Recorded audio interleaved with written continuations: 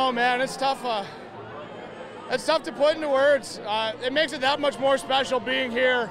You know, I think it's safe to say there are a few people that were kind of questioning the move when I came here. It's a nice little bit of a motivating factor for me, and to bring one of these bad boys into Fort Wayne feels pretty damn good. Your toughness obviously was on display there at the end of the game. Obviously you take a stick to the face and to be helped off the ice, you come back out and you play to finish the game. That to me kind of personifies what this team is about. Would you agree? And why was it important for you to be back out on the ice with your teammates? Well, we still had a game to win. It wasn't over yet.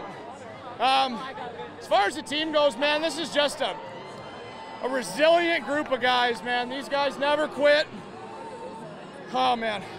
Special group for sure. You know, obviously, Yeah!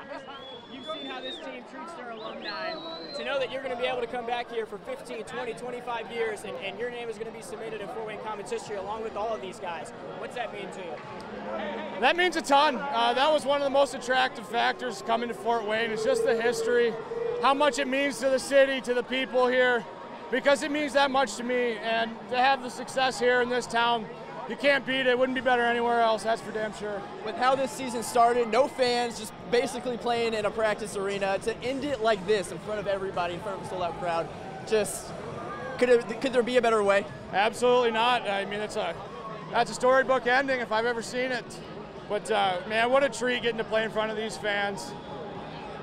It was a trying year at times for sure, but man, playing in front of these people makes it all worth it, absolutely. To be able to play with that C on your chest, you take great pride in this team. I mean, what does it mean to you to call yourself a Kelly Cup champion?